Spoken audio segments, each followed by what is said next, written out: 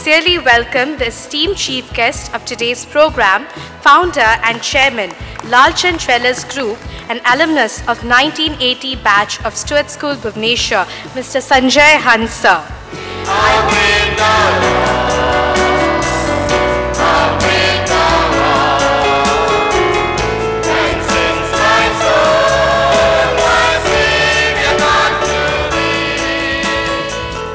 Let us pay respect to the Almighty Lord by lighting the lamp. I request our chief guest, Mr. Sunjoy Hans, sir, founder and chairman, Lalchnd Group, to do the honors. I would also request the esteemed guests present on the dais to participate in the lighting of the lamp.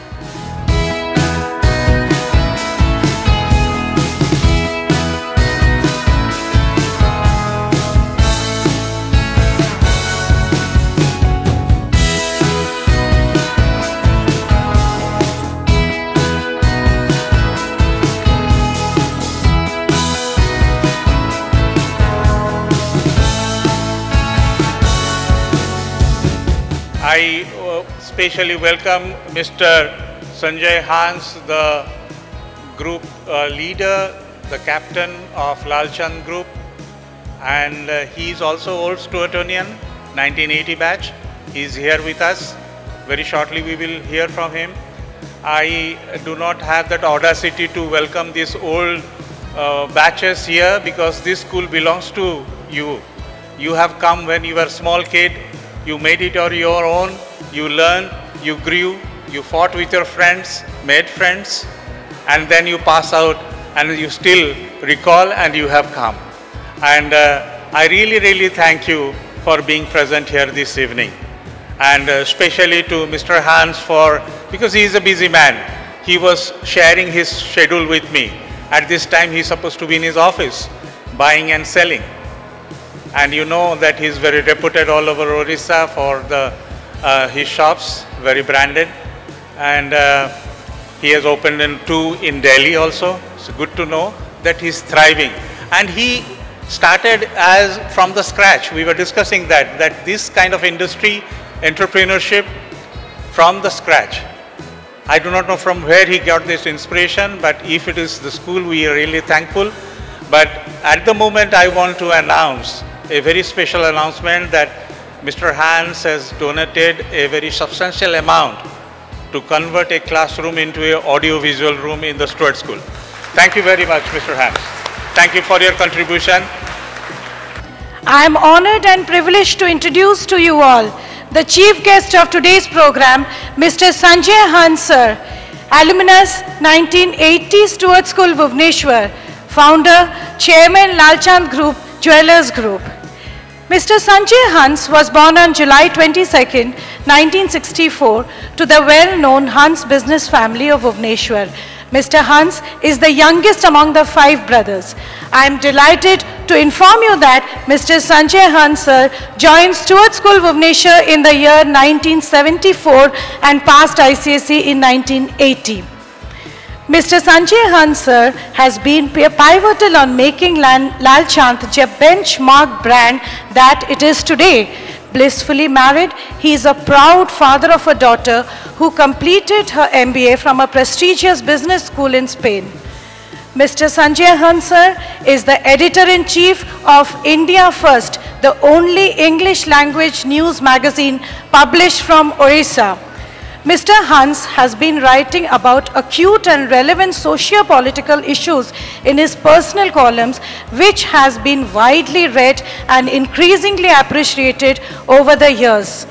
Mr. Sunjoy Hans is the chairman of the Lalchnd Group of companies, which includes Lalchnd Jewelers, Lalchnd Builders, Lalchnd Resorts, and Lalchnd Developers. Mr. Hans also successfully diversified into the hospitality business by taking over India's first 3-star hotel, which was inaugurated by late Prime Minister Rajiv Gandhi. Mr. Hans redefined hospitality by making the new Marion one of the finest hotels in the state. Mr. Sunjoy Hans has initiated several poverty alleviation programs in some of the most backward areas of Orissa during the mid-90s as the Vice Chairman of Roundtable India Bhubaneswar 53. His contribution as a social worker and philanthropist were most widely noticed and loudly lauded when Orissa was hit by super cyclone in the year 1999, Cyclone Fani, and during COVID-19 pandemic. Mr. Sunjoy Hans sir has been honored with more than 100 awards over the past 3 decades. Thank you, sir, for being a part of today's program. We are immensely honored to have you as our chief guest today. It's now time to felicitate our chief guest, Mr. Sunjoy Hans.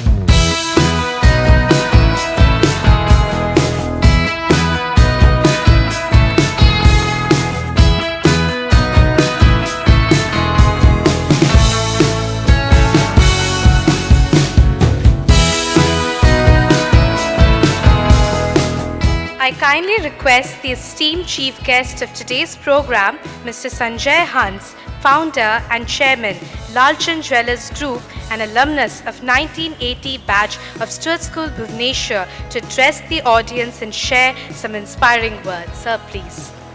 How to start? I'm confused now, tensed. Happy Children's Day, everyone. Honorable Secretary of Stewart School, esteemed Principal, Madam, respected teachers, dignitaries present here, dear friends and all my fellow Stewartarians, and all my classmates, all present here, Anup, Shakil, Om Prakash, Victor, Chammi, Bhavanath, Susan, Biswal, Tiku. So all of you present here, you are not my only friends, you are my family. And few of them, I am meeting them after 40 years or 43 years. I am very happy all of you are here. Thank you so much. What a surreal feeling this is. As I stand here before you, my mind keeps wandering back to the countless memories I have of this place. Some of them so vivid that it feels like they happened yesterday. So much has changed around here, but I am so proud to see that our good old school has made progress in all fronts. So let's give our school a standing ovation first, guys. We are all proud of it.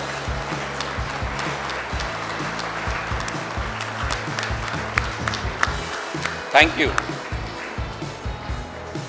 After all, along with our parents, it's a school that shapes us. Becoming a part of our identity, our being perhaps more than we realize.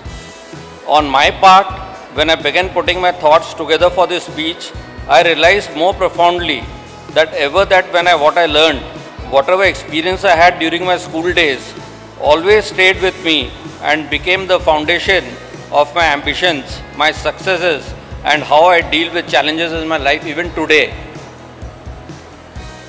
From the thrashing that I got from my father for bunking school once, to the discipline that our teachers here hammered into us, such patience and persistence, to those early life lessons that I learned from my interactions with my seniors and friends, mostly nice, but sometimes not so nice, all of them have played a critically important role in my life. Victor's laughing.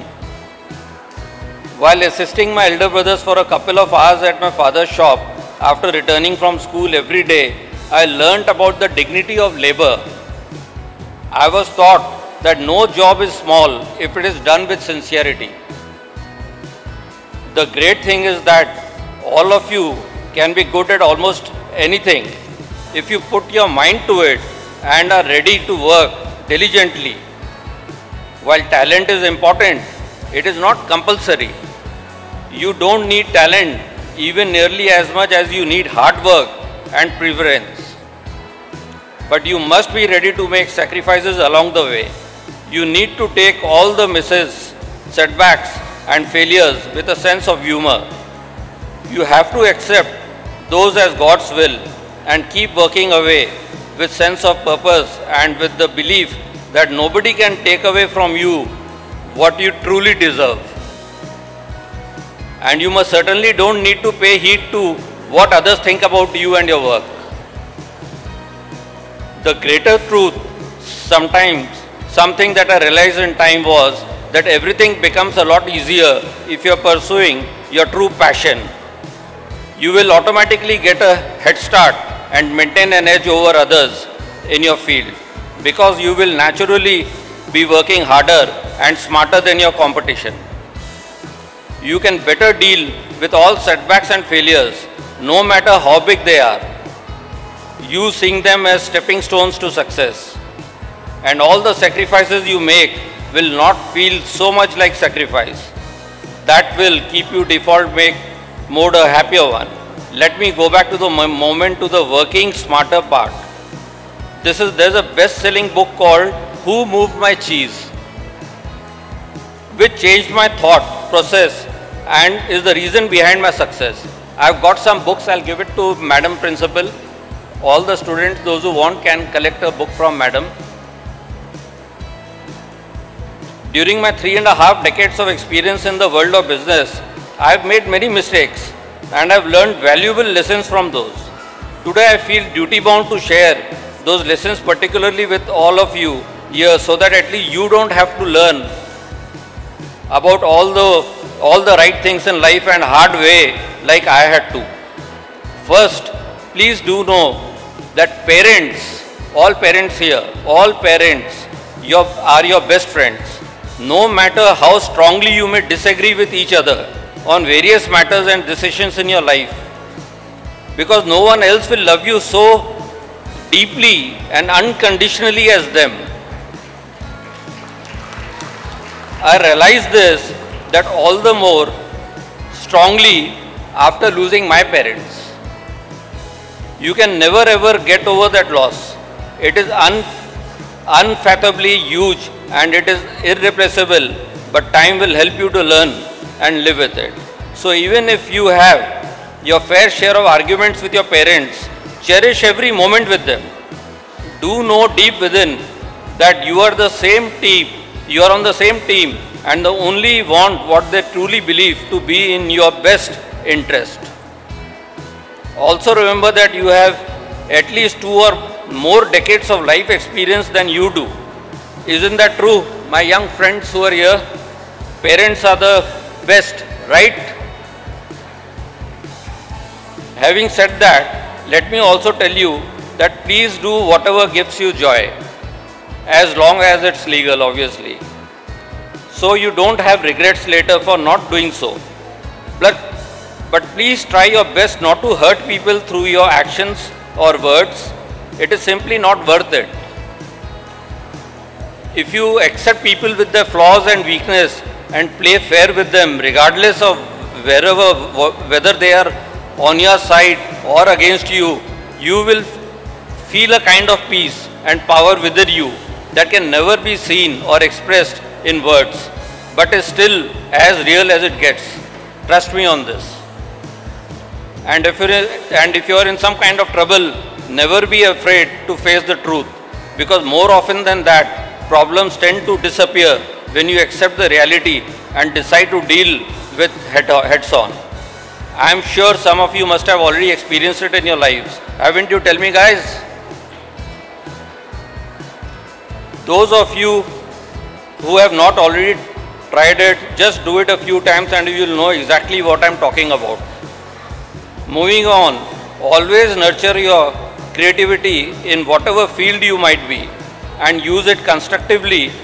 Channel your energies, whether it is coming from a place of frustration, anger, sadness, angst, happiness or ambition.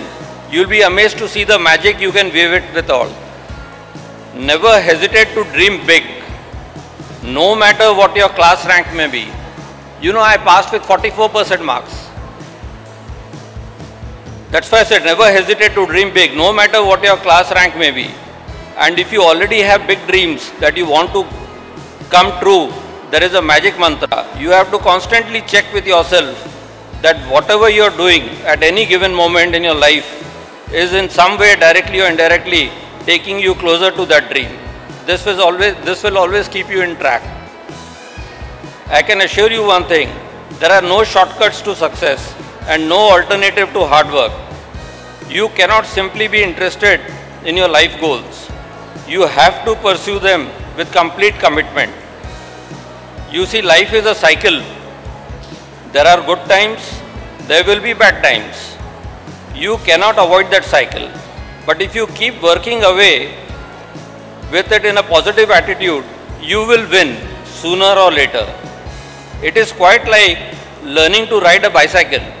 No matter how many times you fall, if you keep getting back and trying one more time, you are going to learn it.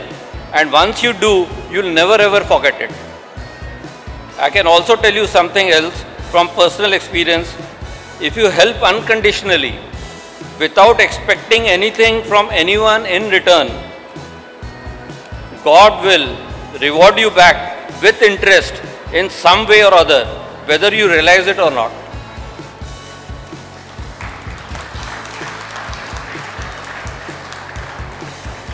Equally important, use your talent and skills by all means to create as much wealth as you can, so that you are comfortable but you are in a position to take care of your family.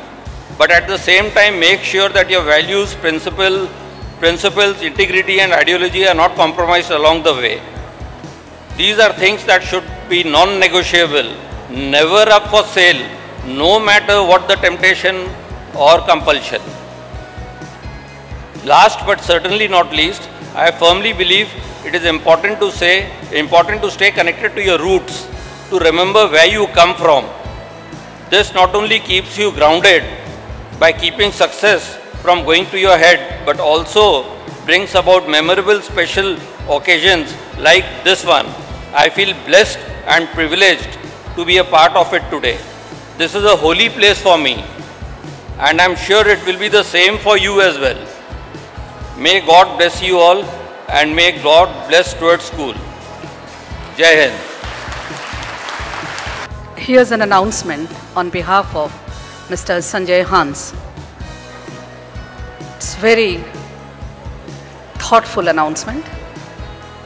Just now, he shared with us that students, those who have lost their parents during the COVID time, during the pandemic, so their tuition fees and studies, scholarship, all this responsibility is going to be taken over by Mr. Sunjoy Hans. What a great concern for our students. That apart, he has already donated, contributed the substantial amount, that is 6 lakh rupees, for our students' audiovisual room, and which is going to be very soon renovated and which would be installed immediately. So thank you so very much for taking up this responsibility. We are ever grateful to you. Thank you so much. As we start our prize giving ceremony, I request our chief guest of today's program, Mr. Sunjoy Hans sir, to please give away the prizes to our students and bless them. To start with, I am really very proud to announce the Orissa topper ICC 2023 with 99.4%, Priyanka Parasar.